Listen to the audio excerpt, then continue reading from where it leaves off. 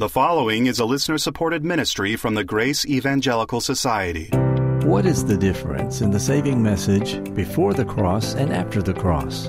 And what about people who never heard about Jesus? This is Grace in Focus, and we thank you for listening. Grace in Focus is the radio broadcast and podcast ministry of the Grace Evangelical Society. We're located in North Texas, and you can find out more about us by going to our website, faithalone.org. You can find our daily blogs there, thousands of articles we've written, and other resources. That's faithalone.org. Now with today's question and answer discussion, here are Bob Wilkin and David Renfro. David, I have a question here from Jeff, and Jeff is asking, what is the difference between believing Jesus before his death, for example, the Gospel of John, versus us who are after his death believing in Jesus? And so Jeff goes on and says, in other words, those before the cross believed he was who he said he was, and they believed his promise of salvation, of everlasting life. But he says those of us after the cross, are we to also believe that he died on the cross for us, along with his offer to believe that he's the Savior? And he says, sorry if this sounds weird or confusing. I guess I'm just curious as to the difference between pre-cross believers and post-cross believers. So here's what I would say to Jeff. There's only one saving message. Mm-hmm. It started in Genesis 3:15, and it goes to Revelation 22:17. Mm-hmm. And that's whoever believes in the Lord Jesus Christ has everlasting life and will never be condemned. It's not like there was a different message before and after the cross. Now, when Jeff points out, do we also need to believe after the cross that he died on the cross for our sins and rose bodily from the dead? The answer is, those are not the bullseye. Right. The bullseye is everlasting life to all who believe in Jesus for that life. Jesus is the giver of the gift of everlasting life, John chapter 4 and verse 10 and verse 14. What the death, burial, and resurrection of Jesus are is proof that the promise of everlasting life to the believer is true. Mm-hmm. Now, I think what Jeff is asking is, hypothetically, could someone in this age be born again without believing that Jesus died on the cross for our sins and rose again? Doesn't that seem like what he's asking? Yeah, I think he's kind of in the same boat as a lot of people that, and I'll use a Francis Schaeffer word, what proposition do we need to believe? I like that. That's where I think a lot of confusion is coming in on this issue. There's the proposition that Jesus will give us everlasting life on the basis of our belief in him. Right. Others will say, well, no, that's not the only proposition. You have to believe that he died on the cross. He couldn't have died by a heart attack. He has to die on the cross. With shedding his blood. Right. If you believe that he died having a heart attack, then you're not saved.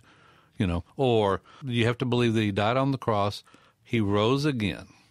Yeah. Okay. He was buried physically. Right. And then he physically rose from the grave. So, if I don't believe those propositions, in other words, it's a bunch of propositions. Right. There's only one proposition in view with Jesus, and that is, I will give you everlasting life the second you believe that I will. Yeah, absolutely. I think it's important to recognize here that before the cross, and this seems to be Jeff's point, there were people who did not believe Jesus was going to die on the cross, mm-hmm. and they didn't believe he was going to rise from the dead, and yet they were born again. Mm-hmm. I think we call them the apostles. That's a good word, yeah. Right? The 12 disciples, all but Judas, right, and Matthias in Acts 1 took his place. They all believed in Jesus for everlasting life. John 2:11 says his disciples believed in him, and according to John 3:16, whoever believes in him will not perish but has everlasting life. Right.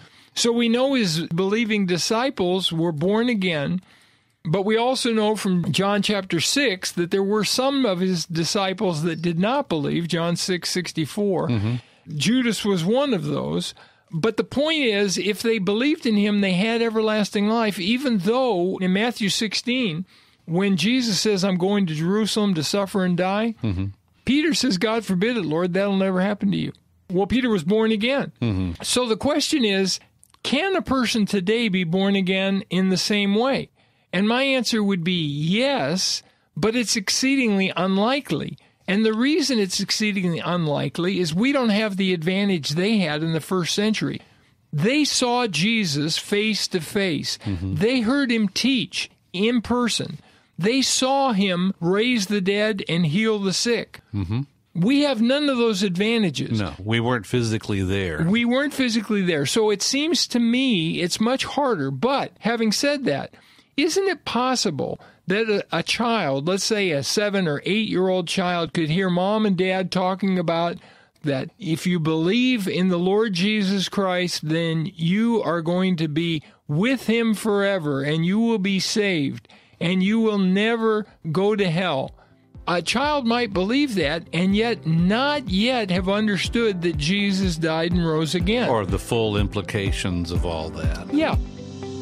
Just jumping in here to make you aware of our magazine, Grace in Focus. It is a bi-monthly, 6 issues per year, 48-page magazine, full color, and we want you to subscribe by emailing your name and your snail mail address to ges@faithalone.org. The subscription is free. It can be accessed electronically or it can be actually physically sent to you if you live in the lower 48 United States. That's our Grace in Focus magazine. Send your name and snail mail address to ges@faithalone.org. What if a person believes that Jesus died on the cross for their sins, but they don't believe he died by shedding his blood? They do believe he died on the cross and he had a heart attack, and that's why they didn't break his legs, and so he died for us. Well, would that be sufficient? Not if you have to have the shedding of blood, right?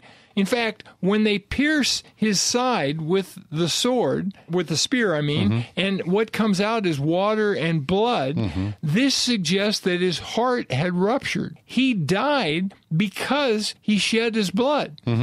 It wasn't just dying of a heart attack on the cross. No. Well, what if a person believed he died on the cross, but they didn't believe the right way? Or, for example, there's about 5 different views of the atonement.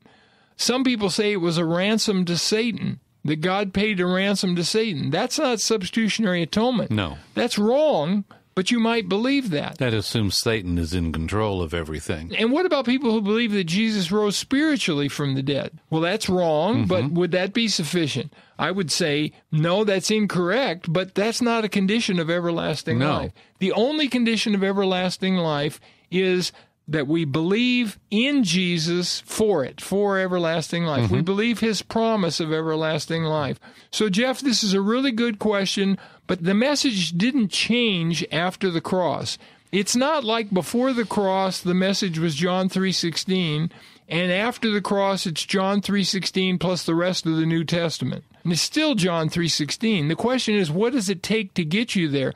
When Zane Hodges spoke on how to lead a person to Christ, he said that the bullseye is not the death and resurrection of Jesus, but he went on to say, I consider it essential to preach the death and resurrection of Jesus in order to get people to believe the promise of life. That's the fact that he did die, physically was buried, and physically rose from. Those are the reasons why we can believe in him. Absolutely. For everlasting life, because he conquered death. Yeah, and they are prime reasons why we should believe his promise of life.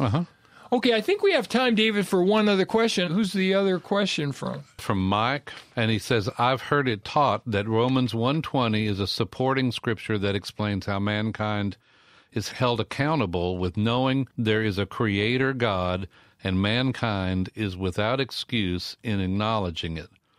Therefore, many people throughout history have been held accountable to seeing these evidences of God's existence and rejecting it. So how are they held accountable for not believing if they never heard about Jesus and his promise? Sure, they knew and saw evidences of God, but they never heard a message of a coming Messiah or the gospel. Okay. Would you read Romans 1:20? Romans 1:20.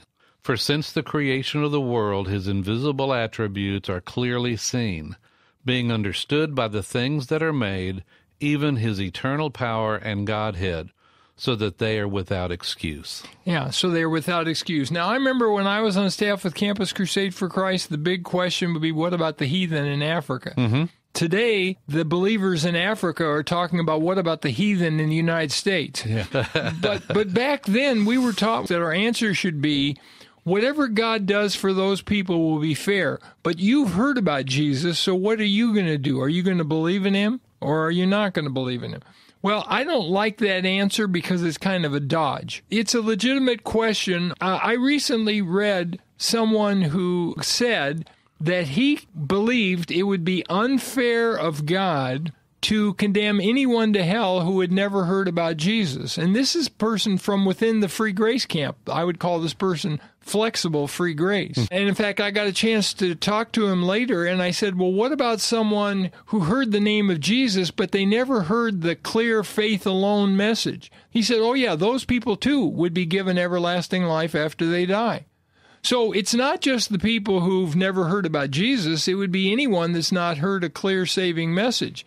My answer would be to Mike that Romans 1:20 says that people without excuse, and if you think it's unfair of God to condemn people to eternal separation from him and his kingdom because they didn't believe in his son even though they never heard about Jesus, then you need to get your thinking in line with Scripture. Point of Romans 1:20 is, if people respond to the light they have, God's going to give them more light. And ultimately, they are going to hear about Jesus, and they are going to hear the clear saving message. So no one is excusable. Mm-hmm. You have to believe on the Lord Jesus Christ in order to be saved. Of course, I'm excluding those who've died before the age of accountability, and I'm excluding those who don't have the mental capacity to believe.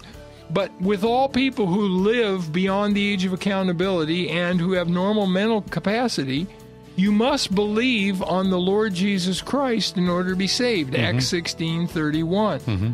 And so, Mike, if it doesn't seem fair to you, well, I'm sorry, but God thinks it's fair. And God's the one who determines what's good and bad, and he's the one that determines what's just and unjust. And so because God is drawing all, therefore all are accountable for responding to the light they have. Mm-hmm. I hope that helps. And remember, let's keep grace in focus. We invite you to check out our Monday, Wednesday, and Friday 5-minute YouTube videos at YouTube Grace Evangelical Society. You will love the content and learn a lot. There are a lot of costs involved in staying on the air. That's why we so much appreciate our financial partners. If you'd like to learn how to become one, you can find out more by going to faithalone.org. On the next episode, what is the relationship between faith and certainty? Please join us, and until then, let's keep grace in focus. The proceeding has been a listener-supported ministry from the Grace Evangelical Society.